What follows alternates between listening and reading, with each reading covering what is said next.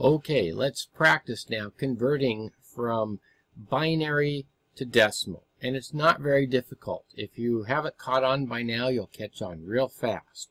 Let's go ahead and try about 5 of these problems here inside this grid, and then we'll just try a few freeform ones out here just to see what they might look like on a test or something. So let's start with something very simple. Let's go 0 here, and then let's just put a 1 in this last column.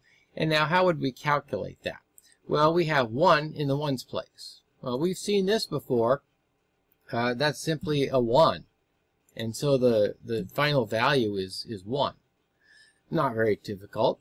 What happens if we do this? I'm going to go 0, 0, 0, 0, 0, 0, 1, 0. Well, yeah, we've seen this before too. We have 1 in the 2's place, so we know that the value is 2, right? And so to calculate this, well, we have 2, but we don't have any others. All the others are 0, so that's equal to 2. Well, it just looks like I'm counting again, doesn't it? So let's try something a little bit tougher, not too much tougher. Let's try this. Let's put a 1 here, and then a 0 here, and a 1 here, and a 1 here. All right, now we have, wow, we have 3 different ones. This one gives us a value of 8. So we know that we have at least 8. And then this one gives us a value of 2. So we're going to add 2 to that. And this one here gives us a value of 1. So we're going to add 1 to that. 8 plus 2 is 10. Plus 1 more is 11. So this gives us 11. Very nice. Let's try another one. Let's go 0, 1, 1, 0, 0, 1, 0, 1. All right, let's try that. Well, what do we have here? We have a 64. A 64. So let's put our 64 in here. And we're going to add 32 to that. So plus 32. And then, let's see, go over here to the next one. Oh, 4 more. We're going to add 4 more to that. And then 1 more after that. So let's try this out. Let's see, 64 plus 32, that's 4 plus 2 is 6, and 6 plus 3 is 96. And 4 more is 96 plus 4 is 100. And then 100 plus 1 more is 101. So 101 is what I'm going to say that is. Very nice. Let's try this. 1, 0. And you see I'm getting them bigger and bigger here as I go, right? 1, 0, 1, 0, 0, 1. Now, how about that? Let's see what we end up with. We have 128. 128. And then we're going to add 32 more to that. 32 more. And then we're going to add 8 more to that, because the next one's in the 8's column. We don't have any in the 4's column. We don't have any in the 2's column, but we do have it in the 1's column, so we'll add 1 more to that. 128 plus 32. Well, 8 plus 2 is 10, so we have 0, carry the 1. 3, 4, 5, plus 1 we carried is 6. So that's a 60, and then 1, 160.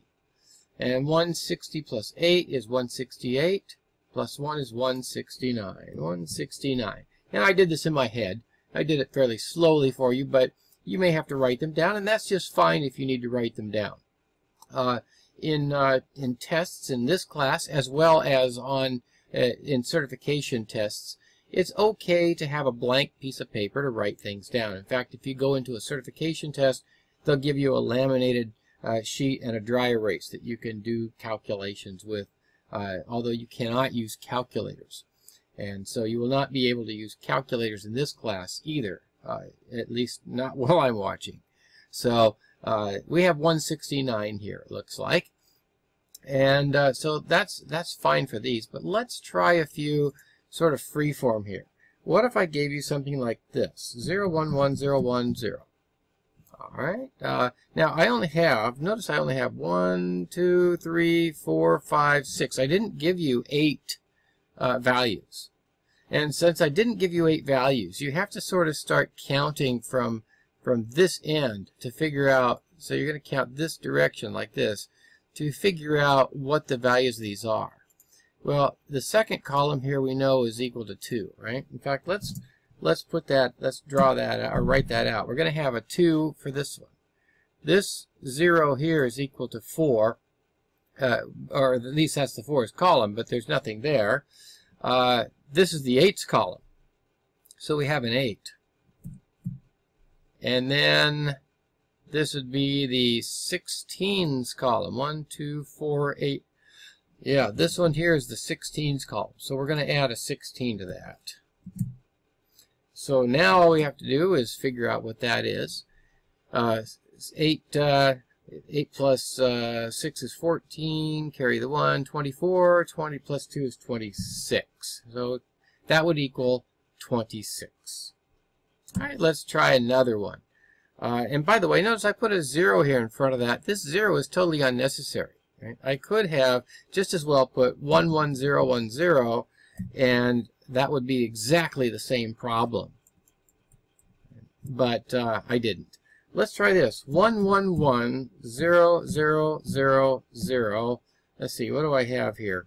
I've got 1, 2, 3, 4, 5, 6, 7. Let's put one more 0. Now we have a full byte. We have 8 bits.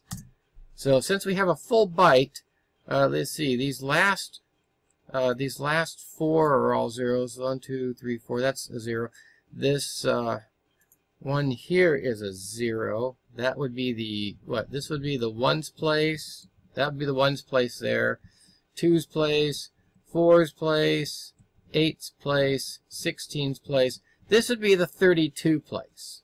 So we have a 32. And then we also have the next one up here, which is that one. So that is a 64's place. And then we have the next one. The next one after 64 is the 128's place. 1, 2, 8. So this, what in the world does this equal? Well, we have to add these up. So let's go 8 plus 4, that's 12, right? Now, would it be easier for you if I did this like this? If I put 128 here and then 64, I'm putting them this way to keep them, let's put them more in alignment. 0, 64, I'm putting the 0 in there just to keep things in alignment here. Plus 0, 3, 2, right? So, and then if we put a line underneath that, there, does that make it a little easier to kind of calculate it? Let's do it this way. 8, 12, 14. So we have a 4. We have a 4 in this place. We don't need the underline there anymore, do we? Let's take away the underline. We have a 4 there, the 14. Carry the 1 up here, so 1 plus 2 is 3. This is 9. 3 more is 12, so that'd be a 2. A 2 in this next location here. Let's see if I can back that up one. And then finally a 1, it looks like, in this location. So we have a 1, oops, a 1, this is hard to do on this. I should be doing this with a tablet. 124, no, that would be wrong. I didn't do that right, did I? 6, 7, 8, 9, 10, 11, 12. Oh, I didn't carry the 1. A 2, 24.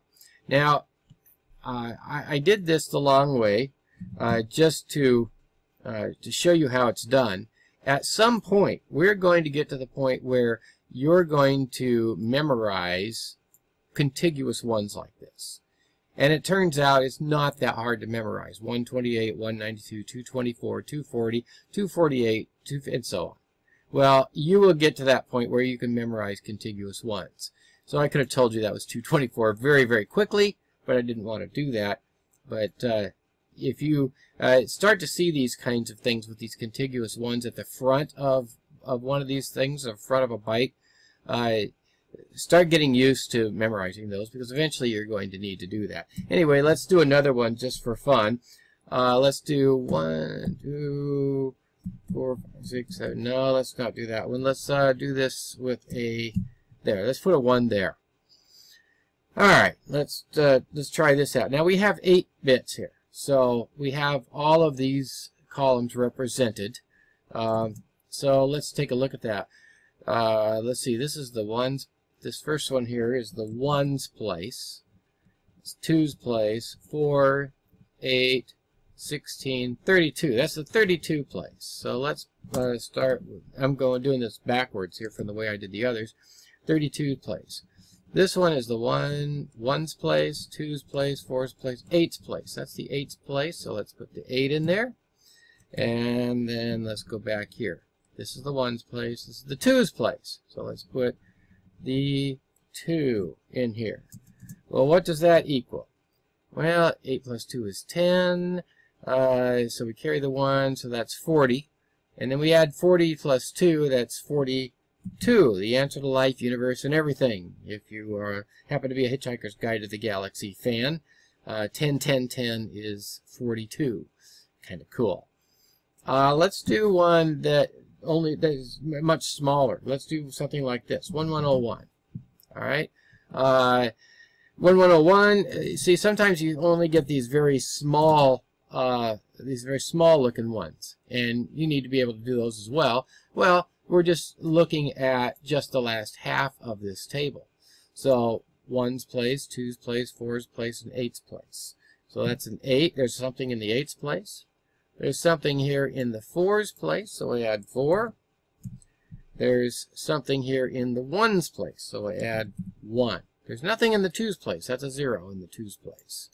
So 8 plus 4 plus 1. That's 8, 12, 13. Like that. So that's equal to 13. So this is not very difficult. This is simply how you convert from binary to decimal. And you just have to be able to add these things up. And if you can add these things up, you're just fine. Now, eventually you'll need to be able to carry this on out further for some very large kinds of problems. But for now, for the beginning, it's just this simple. You just have to keep track of what these are. I probably should have done those a little bit bigger, but hopefully you'll be able to see them on the video just fine. And next time, we'll take on reversing this and turning decimal numbers back into binary. So that will be next. Decimal to binary is next. Nexter. Yeah, there we go. Decimal to binary is next. We'll see you then.